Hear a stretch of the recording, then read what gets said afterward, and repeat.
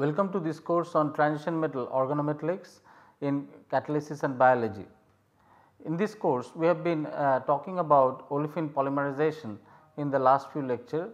In particular, to begin with, we had looked into various classifications of polymers that exist, and these are primarily based on the polymer properties or their material properties. For example, if the polymer shows resistance to deformation, and then after some time with an increase in temperature they accept the deformation, that is one kind of behavior, and usually are called as thermoplastic. Similarly, there would be polymer which will be very flexible to deformation. However, later on when the deforming stress is removed, it remembers and goes back to its original conformation. So, those are elastic in properties. So, based on various polymer properties, we have gone through several types of polymer classifications that one encounter in the world of polymer chemistry. So, in this context, to begin with, in the last few lecture we had discussed about the following polymer types.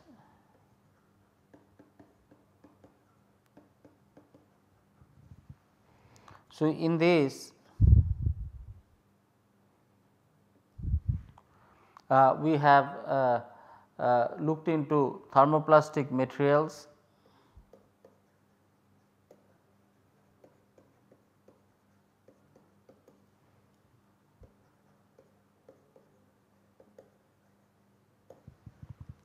we have looked into Duraplast,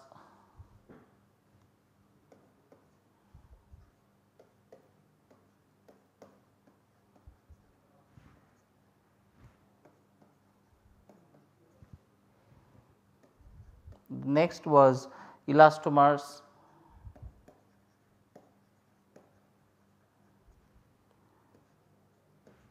the fourth being elastoplastic materials,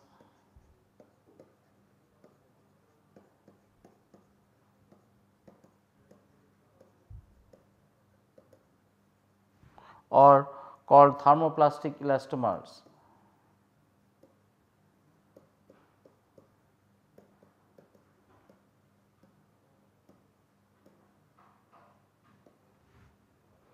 And the fifth is called reversible Duraplast.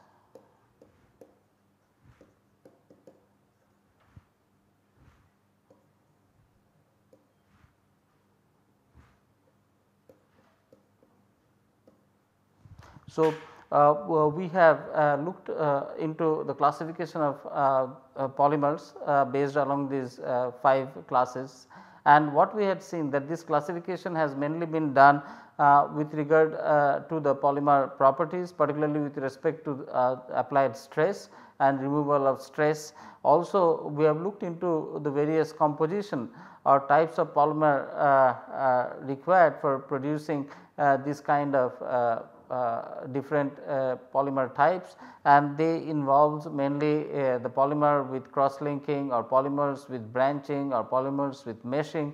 So, there is a deep deep rooted structure function relationship of the polymer structure with that of the polymer properties. Now, with regard to olefin polymerization, the good thing is that all variety of this kind of materials can be produced from polyolefins, and that is why polyolefins have become so important. Now, with regard to polyolefins, we in the previous class we then subsequently focused on polyethylene,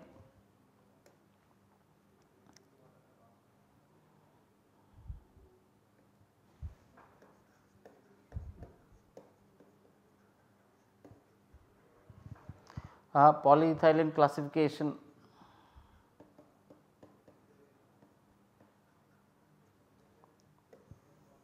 and mainly this was done again mainly based on the density and the structure of polyethylenes, and They can be divided into three broad class types.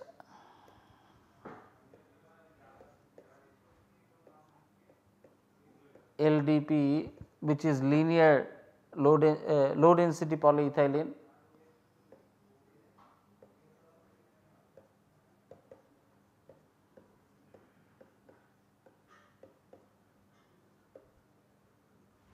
The next one is LLDPE,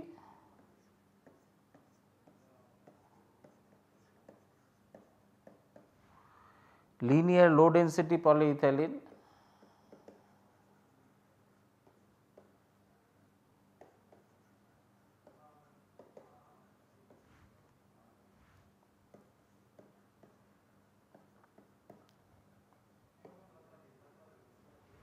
And third one is HDP, high density polyethylene.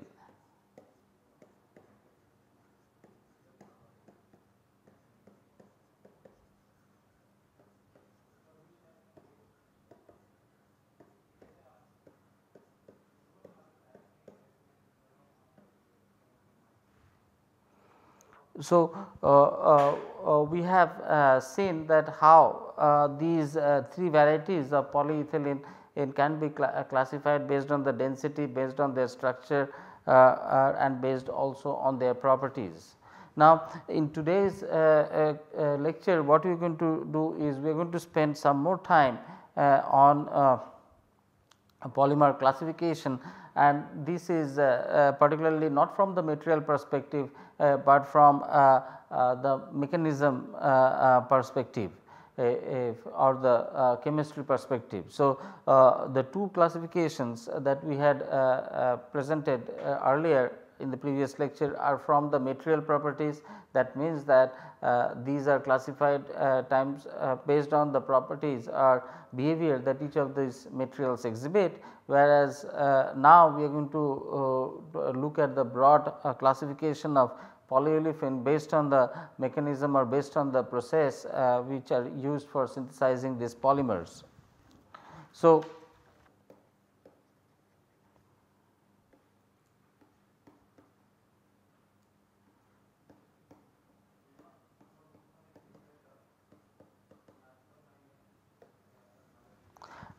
now this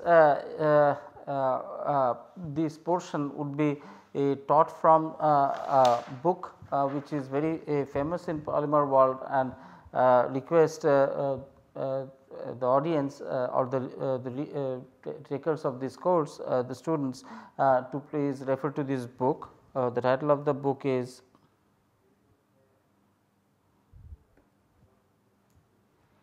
Principles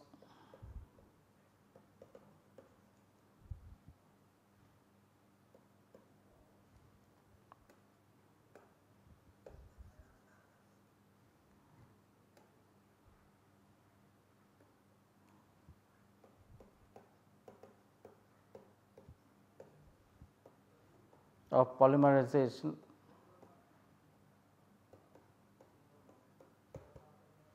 by George Oden.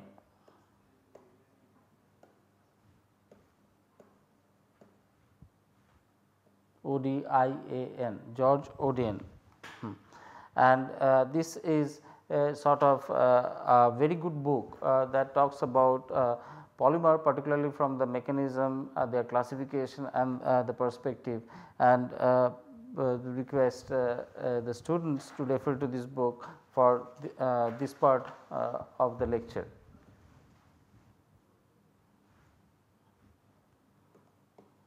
Third edition.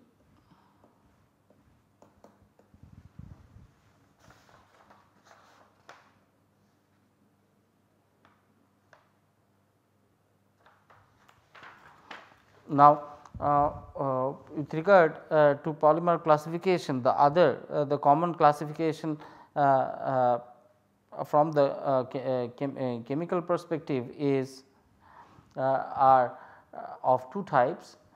From the these are called either the first type is the polymers divided into condensation polymer,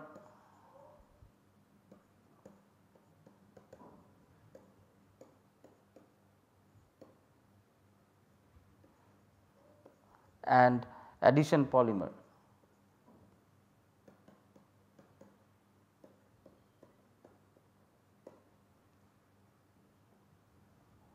Now, this division is primarily based on the process which by which the polymers are synthesized.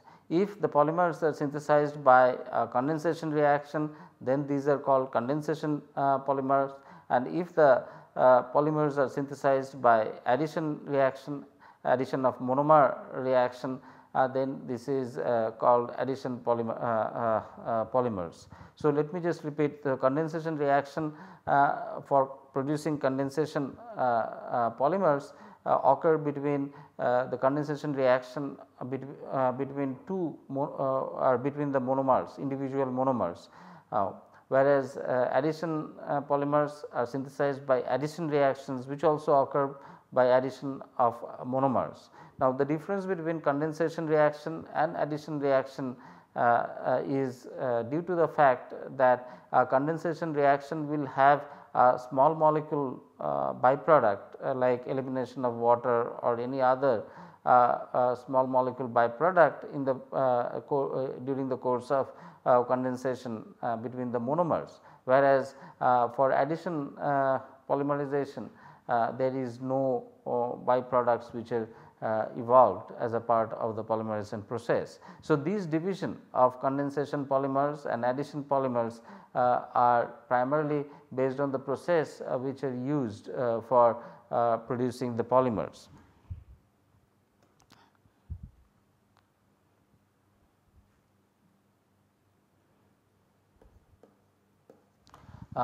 Now, there are another way of classifying the polymers that is that is based on the mechanism by which these polymers are formed.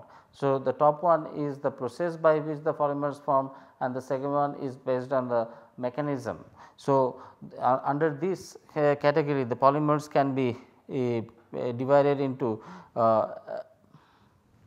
step growth polymer,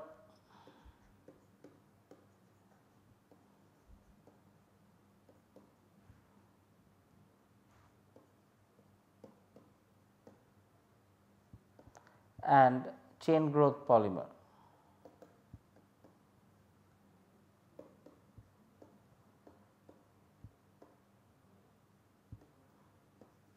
So, this particular division is based on how the polymers are made, whether they are formed in the steps like the individual, like it solely focuses on the mechanism how these polymers are produced, or whether the polymers are produced in a chain fashion. This is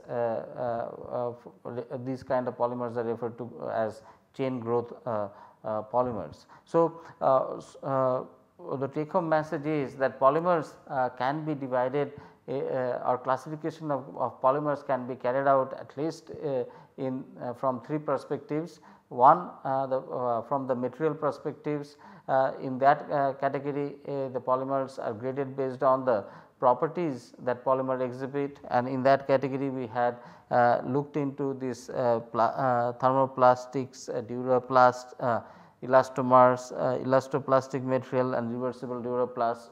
So, on that category, from that perspective it can be divided into those. Similarly, from the material perspective as well, polyethylene can be divided into low density polyethylene or LDP, or linear low density polyethylene LLDPE, or high density polyethylene HDPE.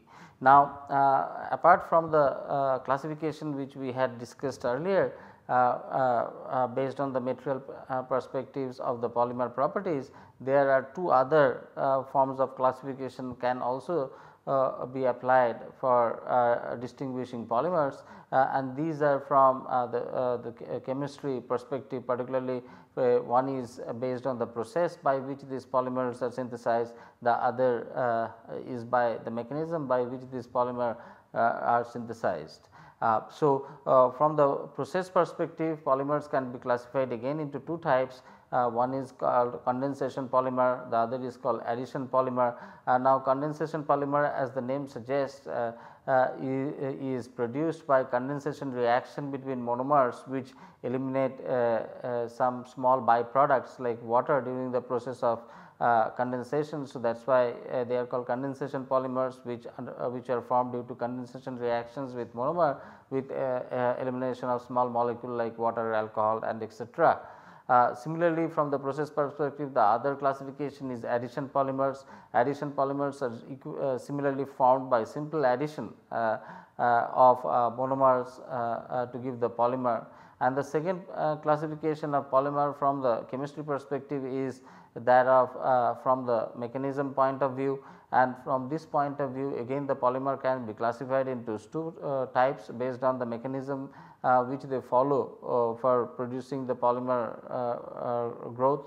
And the mechanism can be of step growth polymers, where the polymer is formed as a step, whereas as several steps, whereas the other classification from the mechanism perspective is chain growth polymer, where polymer grows as a part of growing chain.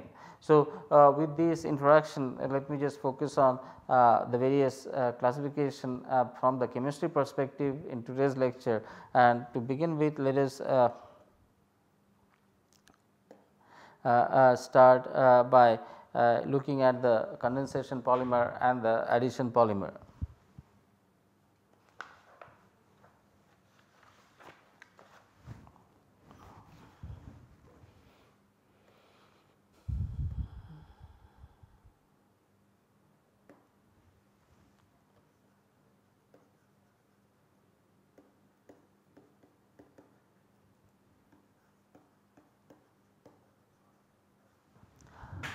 The condensation polymer. Condensation polymers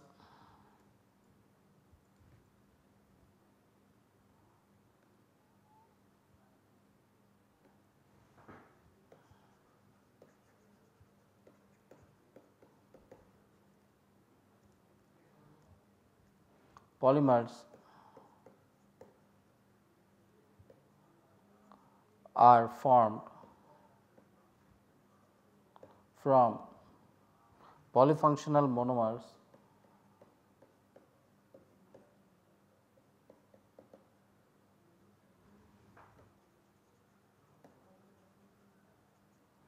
by various condensation reactions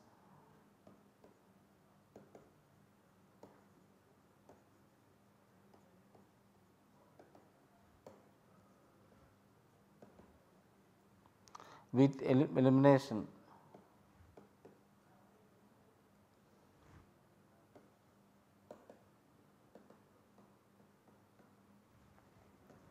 of some small molecule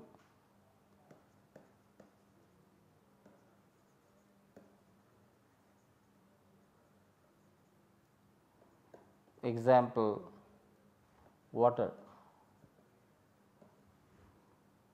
and this is given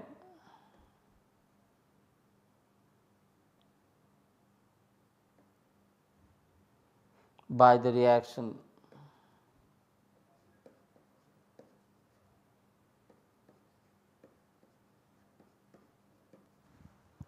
diamine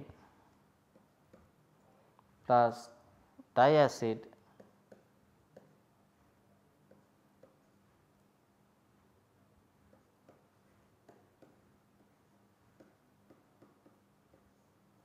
giving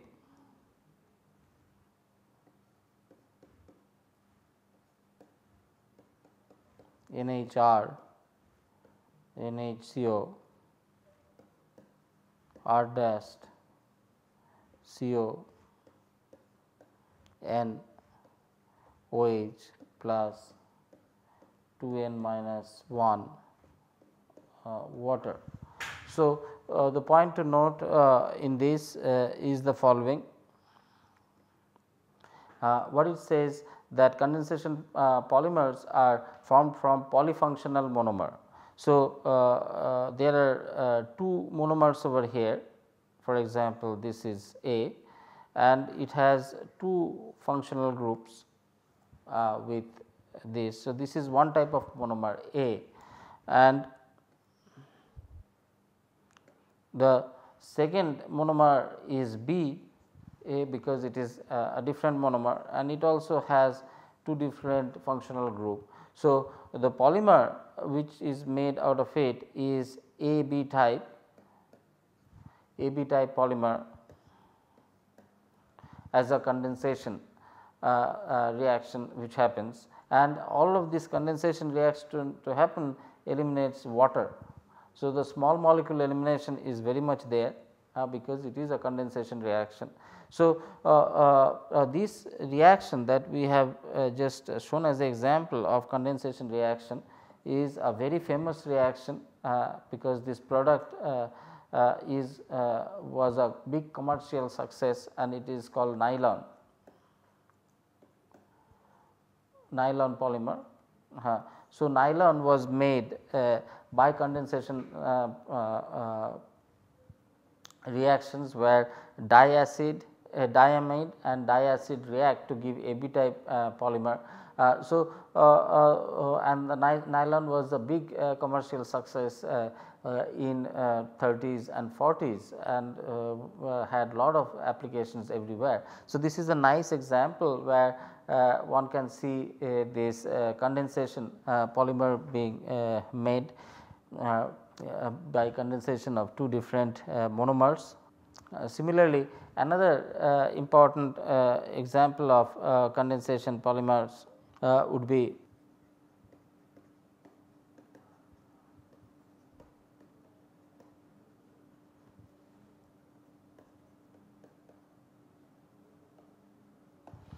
examples. We just saw nylon falls in this category, and this was a big commercial success, and this was made from diamine plus diacid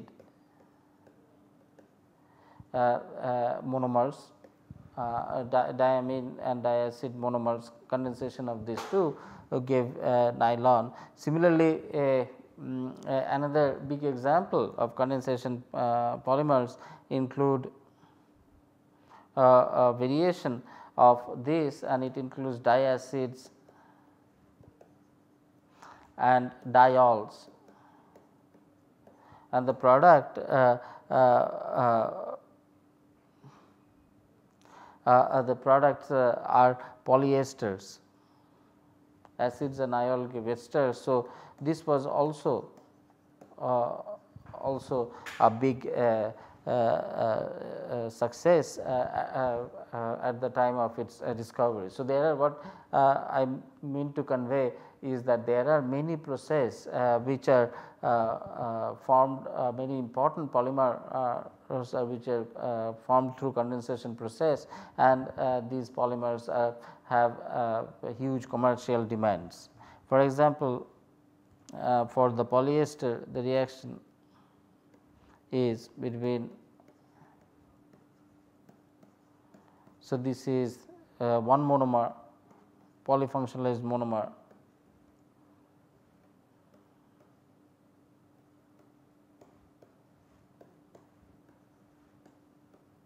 H giving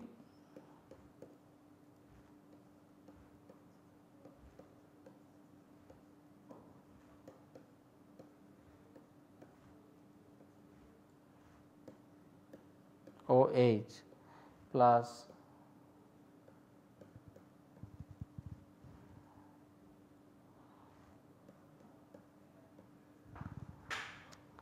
so here also what we see is that there are two monomers, one is monomer A which has hydroxy, and these are polyfunctional, it has hydroxy moieties, whereas the second monomer which is monomer B, this is monomer B, and this has diacid moieties, and they give AB type of polymer. Another interesting polymer which will again that is also immensely successful commercially that comes out of this condensation polymer is polycarbonates.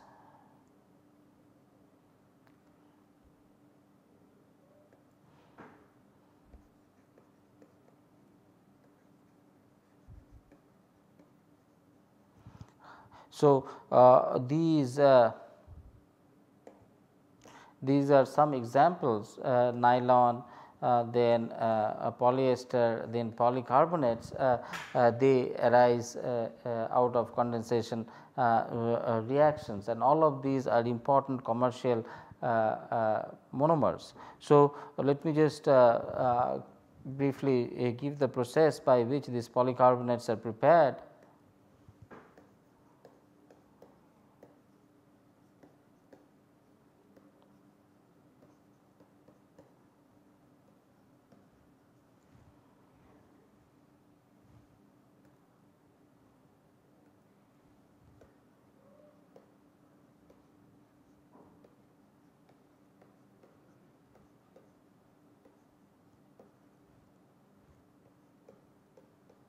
So, these are diol,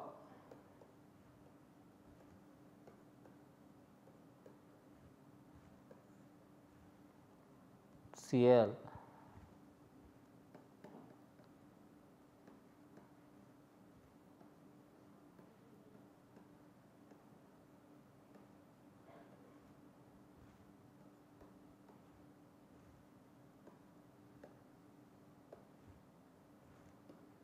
NCl plus 2N minus 1 HCl.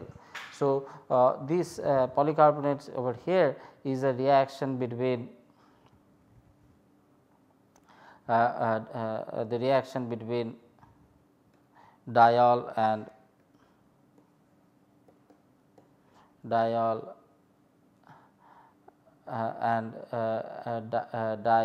diacid chloride and acid chlorides. So, this is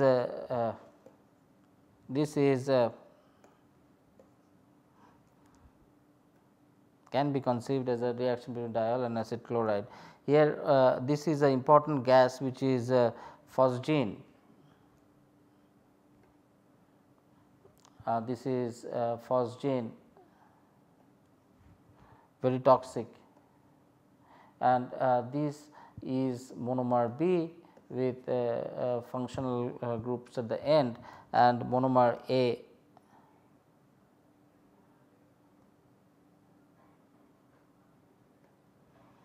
this is monomer A with again functional group at the end, and what one gets is AB type of polymer, condensation polymer. So, with this we come to the conclusion of today's lecture in which we have looked into various classifications of polymer based on material properties as well as based on the process and mechanistic perspectives. In this context we have discussed about condensation polymers with examples taking some commercially polymers like nylon, polyesters, polycarbonates which are extensively used for commercial purposes and which are formed through condensation process. So, with this we come to an end of today's discussion on polymer classification. More of this polymer classification particularly from the chemistry process and chemical mechanism point of view would continue in the next class, and I once again thank you for being with me in this course in this today's discussion, and I look forward to discussing more on this topic of polymer classification when we meet next. Till then, goodbye and thank you.